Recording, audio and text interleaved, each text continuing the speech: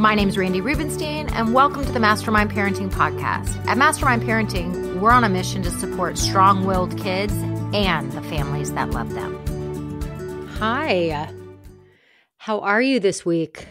I'm so glad to be talking to you because my brain is on fire. I have been running this new experimental program that I want to tell y'all about, really just because I think it's fascinating. I've been running this program called Pack Leadership, and I like to say when it's an experiment, I'm sort of building the plane as I fly it. And so I've got this small group of moms, a couple of moms that have been working with me for a long time, and then a couple of brand new moms. And I'm really studying them because over the years, what I've noticed is this term I use, pack leadership, which is really about showing up as the leaders of your pack, right? Like knowing how to say things, and other people that are under the guise of your leadership, your kids, they listen to those things and they cooperate with you and you feel like a team, and it's not a never-ending battle, and it's super clear that you're the pack leader. But you're not the kind of pack leader that leads with assholery, right? Like we've all been on teams where you just have like just an asshole who's in charge, whether it was a soccer coach or a baseball coach, or maybe you've experienced those coaches with your kids. Like think back in school, the years that you had a teacher that you loved, or you had a teacher that everyone hated, or you went to camp and there was the counselor that was just made a huge impact on you versus the counselor that you all used to play tricks on and write letters to your parents about how mean they were. Whenever there's somebody that is in a position of authority, their leadership style really sets the tone. So when I use the term pack leadership, I'm like, we are the leaders of our packs, which I think for women, it can be challenging. And also, it's easy to kind of camp out in it's a man's world and it's harder to be a woman. And I believe those things to be true to some extent. But I'm like, okay, this is a position of power, actually, right? Like we are the shapers of the human beings. And so when we really look at, I just saw The Color Purple last night, and I loved The Color Purple. When I was younger, I didn't know why I loved The Color Purple so much, but now watching The Color Purple, I realize what I learned through that story was Celie was a woman that had no power. And as the story unfolds, she really represented humanity and hope and goodness and justice. And I never picked up on this the first time I saw the movie, but at the end of the movie, she is living an independent life and she has a pants shop. It's like, the 1930s at that time, or the 1940s. And women didn't typically wear pants, but here Miss Celie is living on her own. She's an entrepreneur. She's a homeowner, and her specialty is making pants and women wearing pants. I mean, talk about a metaphor. And so when we look at like the history of women, and there's been so many tragic stories, and I look at that story of Miss Celie and I'm like, and here we are in our homes where we are the pants makers, right? Like we are the shapers of the humans. And we really have this opportunity to help shape the humans we're raising, I mean, if you're raising boys, you're thinking, I am raising a future husband to someone. And so I want my boy to know that being a feeling human being and talking about feelings and emotions, it would be wonderful if I had a partner that I could talk about those things with, that I could be a full human with. So I'm going to teach my son as a little kid that part of the human experience involves feelings, and we're going to talk about feelings, and I'm going to learn how to do that. So we really do have this amazing opportunity. And yet, we've got to learn some new skills, right? We've got to determine, how do I show up as that leader? So I got a wild hair and I decided I'm going to run an experiment. I'm going to do a 2-month program just about pack leadership. And so, I've been creating it. I've been studying the people. We're a couple weeks in. And what we've been doing for these last 2 weeks is we've been, starting to get to know each other. And I've been walking them through some different accountability assignments. And we've been looking at our patterns, at our current patterns. So I was coaching this new mom who's just getting to know me and our process. And she's like, I've never done therapy. I've never done a coaching program. Like, this is all new to me. So it's all brand new. And I said, well, I want to get to know you. So give me kid scenarios. Let me know. I want to see a day in your life. Like, I want to hear about what your life looks like. Like, if I were to come and pull back the curtains, I want to see what you have on your plate and what kind of obstacles happen throughout your day that make you feel like this is an exhausting existence, or whatever your experience is. I want to know. Inquiring minds want to know. So she started walking me through her life and walking me through her day, and presented with a kid scenario, which was a typical strong-willed kid scenario. Like, there was a conversation. It went sideways very quickly. It ended with the child saying things like, "You're the worst mom ever. I hate you," and all those kinds of things that, they're not pleasant to hear. And it was interesting to hear this kid scenario, because the way we have always approached new people coming in and working with us is we start to teach our NICE framework and really look at what your kid's behavior actually meant, because kids, act on the outside the way they feel on the inside. So all behaviors communication, I like to say. Like, there was something else going on for this kid. But I stopped myself from doing it, because this program is really more about looking at our patterns rather than just delving into what's going on for our kid and what's going on for our kid. I sort of wanted to approach this as, we are still talking about kid scenarios, because I use them as examples because, obviously it's very relevant for us since that's a day in the life. But I wanted to look at what is going on for mom. Like, what does her life actually look like?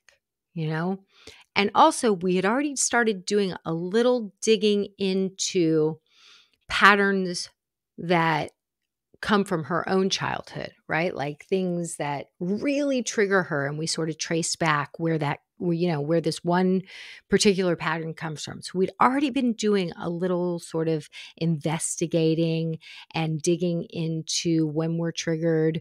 It's reminding our brain of something that happened to us at some other time in our life, usually sometime during the first 10-ish years of life, where we felt a similar way, or something about this experience reminds our brain and our body of another time. And there's a process, there's a way that we kind of excavate that pattern. So we had already sort of done that. So I already knew a little bit about this pattern from childhood.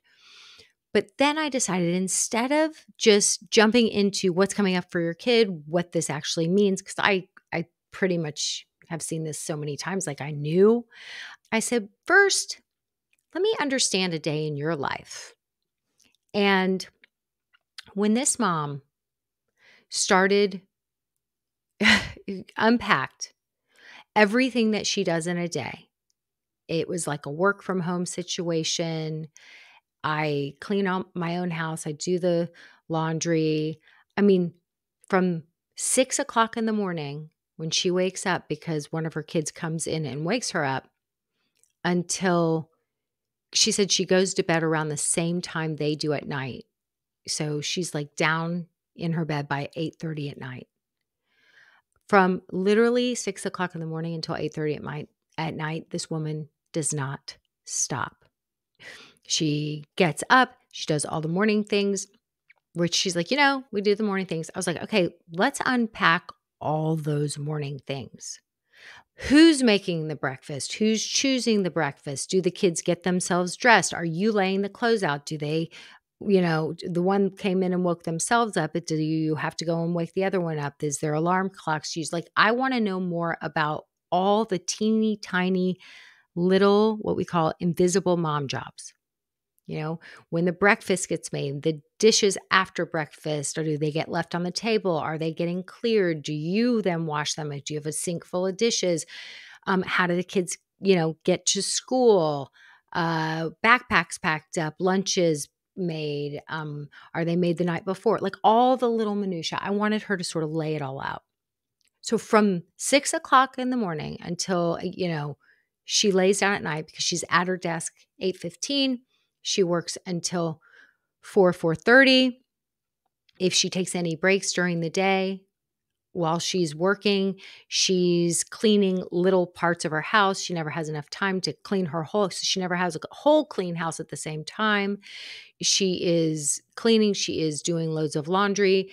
Then she gets the kid, dad gets the other kid. Everybody comes home. She's with the kids. Then somehow she ends up feeding people, dinner happens, and then it's baths. They sort of divide and conquer on baths, and then it's, getting people down for bed, and then they're down for bed, and then she's soon after down for bed too. And she is literally so drained and so exhausted. And I think it was really important to sort of uncover all of that and interesting. And so I'm going to let y'all listen to the message that I sent to the group in response after she presented this super typical kid scenario, and let me know what a day in her life looked like. Because I don't know, I found it to be interesting. And I'm also like thinking about people who come in, and this has been super typical. It's like nobody wants to look at yourself and look at your own patterns and look at, how did I get here? Have I been here before? Is there a pattern playing out that comes from somewhere else? Let me do a little, detective work and look at my own life.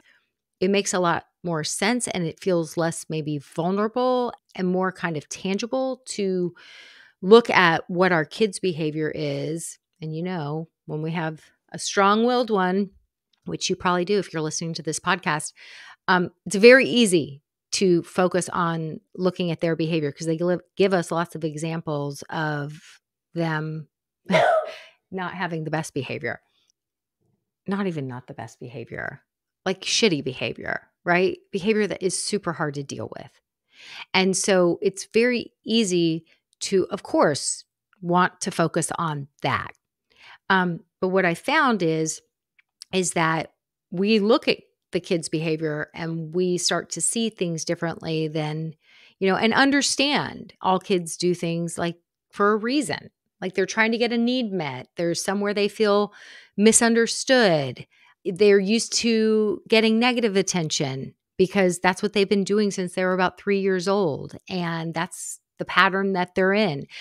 So once we start to look at all those things, usually it's about a month in where people start to say to me, God, I thought I was here for my kid, but I think I might be here for myself. And I'm like, welcome to being a human. Yep, this is the process. So with this group, I'm sort of doing it the opposite, where we're taking the time, we're doing this in a really spacious way, and really spacious way, looking at ourselves. They're getting a lot of attention from me. We're all having fun getting to know each other. And it's been a very cool and interesting process. And I'm like, what I know is that until we start to look at our own patterns, nothing is really going to shift, because we can learn what our kids' behavior means. We can memorize all the scripts and tips and tools. But if you haven't really dug into looking at your own patterns, like what your familiar patterns are, and understanding where they come from, and having support and compassion in looking at them, until you do that piece, you're not going to change patterns, because in the heat of the moment, you're a human and you're just going to boomerang back to your familiar patterns. Like it's an autopilot sort of way that humans function, right? And so anyway, so I wanted to share this clip with you because I am just feeling super fascinated by this process and this new way. And I thought maybe you would too. So enjoy. All the kid scenarios, that's what you will learn in our basics program, is how to understand your daughter's behavior better. All behaviors, communication. And yeah, taking her on a little outing, it's not going to shift her out of her negative attention seeking pattern. And the waking up in the middle of the night is also connected. It's very, very, very common with kids that have parents that work a lot, or moms who are being pulled in a million different directions. If they don't feel like they're getting that true connecting, bonding time during the day, they make up for it in the middle of the night. They don't do this intentionally or consciously. It's sort of like a survival response. It's primal. We are pack animals. And if I'm not knowing how to truly get that attachment need met during the day, then I'm going to do it in the middle of the night. And right now, we're just like sleuthing. Okay. We're just sleuthing. I just want you to know that all the things you're describing, and your kids are still young, but even if they're not so young, like we turn things around all day, every day in the mastermind. This is all super figure outable. I appreciated Min's response because I'm really kind of watching Min and noticing Min, because Min's been in our program for a long time. And I think that was a big one, like us kind of pulling out and identifying that trauma response, and me seeing it too. It's like, it's kind of like, hey, just do this thing, sound this way, say this thing. If we have a trauma response underneath that is unhealed and we can't even see it yet, when we're in the heat of the moment, we're not going to do the thing because we're skipping a pretty important step. So I could say, oh, your daughter needs present engaged time every single day. But the truth is you're not going to be present, like with her, not just like ticking it off the box. Okay, we took her roller skating. Okay, we did this thing with her. Present engaged time is actually just like a moment or a few moments where you're just enjoying your kid. I mean, I'll tell you, present engaged time for me most of the time was like either my kid in bed reading next to me while I thumbed through a magazine, or like the way I play with my dogs now, like rolling around or hugging and kissing them, or just doing like nothing, but just being there with them. Like I wasn't a big player, or anything like that. There was just like moments during the day where how I figured out like, this is what I enjoy. When they were little, like I would take showers or take baths with them, or and then we'd get in our PJs, and I've always loved laying in bed with them, smelling them all clean and cozy, or they were in my bed when they got a little bit older, and we were like on the weekends or whatever we were watching, or in the summer, like we'd watch a show, like, or we would take a walk. They would be in their PJs and we'd take a walk after dinner. I loved like being able to like kind of go and take a little walk right before bed. But those were things I enjoyed doing too. And they felt that. I enjoyed laying in bed next to them, going looking through my magazine when they were learning to read and they read next to me. Or I enjoyed watching a movie with them at night. I enjoyed having them in my bed, just relaxing. My husband didn't enjoy it so much, but I enjoyed it. And so I just kind of found ways to like, what are these moments that I'm present because I'm not lying and I'm not acting or performing or pretending to be a certain kind of parent. Like I actually am enjoying them right now. So I could tell you all day long, oh, it's present engaged time, it's present engaged time. But if your life is burning the candle at both ends and a million invisible mom jobs, and then you saying, hey, I think we should get a house cleaner, and your husband saying, yeah, we don't need to spend the money on that. And we still think it's just that you need to go and add one more job to your already exhaustive list of jobs, which is now spend present engaged time where I actually enjoy my kid every day. For fuck's sake, really. Like that's just not going to ever be the solution or the answer. You know what the solution here is? A conversation with your husband. Let's start with that baby step. Okay, if you don't want to spend the money, I work and then take care of the kids and then I'm in charge of dinner. So are you going to take over the laundry and the housekeeping? Because something's got to go. And my job's not going, and figuring out how to feed people's not going. Getting people ready for school is not going. Being with the kids in the afternoon is not going. So something's going to have to go because I'm done. My battery is drained. And so for me, it's the housework and the laundry. So either you can take on that part or we could hire someone. Which one do you choose? Right? Two positive choices actually works with our adults too. Me and the author of Hunt Gather Parent were talking about this. She was like, yeah, these tools work amazing. I use them with Matt all the time. Now, I think that's the first place to start because we're not putting another thing like having present engaged time where you actually enjoy your kid on your plate. We are just going to set you up for more shame, for more guilt, for more failure, for more feeling bad about these years going by so quickly. Or I remember thinking, man, the first 10 years, it was like a crawl.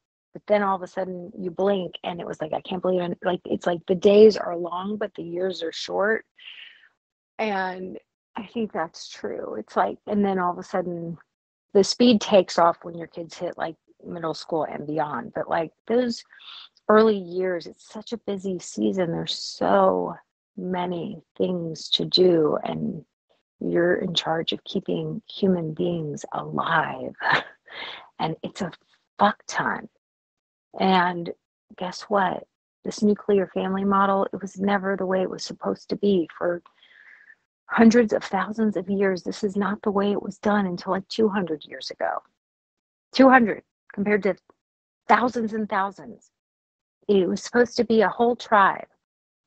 We had elders, we had other members of the tribe. The raising of the humans did not all fall on one person. And especially one person who also has a full-time job elsewhere. Like, no wonder you're done. You want to just drive away. It's because this is a recipe for disaster. So I really do think if we just like put you in our basics program and taught you all the things and help you use our NICE framework to diagnose what's really going on with your kid without addressing this bigger pattern in your life, right? Peacemaker pattern. Maybe there's some type A perfectionism going on. I don't think type A is so bad. A healthy type A to me is like, I strive for excellence. Like, I want to live an incredible life. I want a high quality life. I want to feel fully alive. And when we start to channel our type A into that, I think it's super healthy. But I think that tell me about this hard conversation with your husband and making a decision to, or how would you edit this, or what else could go besides the laundry and the house cleaning. To me, that would be the natural lowest hanging fruit to take off your plate. But you're in charge of you're the pack leader of your life. So you tell me, what are your thoughts? Thanks for listening today, guys. I hope you picked up some tips, tools, maybe some baby steps for creating more balance and boundaries in your life. And I just wanted to let you know, if you want to continue moving the needle forward in creating this for yourself, having a happier household, I want you to go to my website and check out mastermindparenting.com. We have 3 beginning programs, and if you need some accountability and more support, then please look for the one that would be a good fit for you. And as always, we're on all the social channels under Mastermind Parenting. On Instagram, it's mastermind_parenting. And, periodically I do pop up on different Instagram lives, Facebook lives, where I give you teaching and coaching, and I love engaging with you live to help you help your strong-willed kids so that they can feel better, because when they feel better, they do better. And I love, love, love getting to know you guys. So thanks for listening. If you like this podcast, please don't forget to subscribe, rate, and review. Super, super appreciative.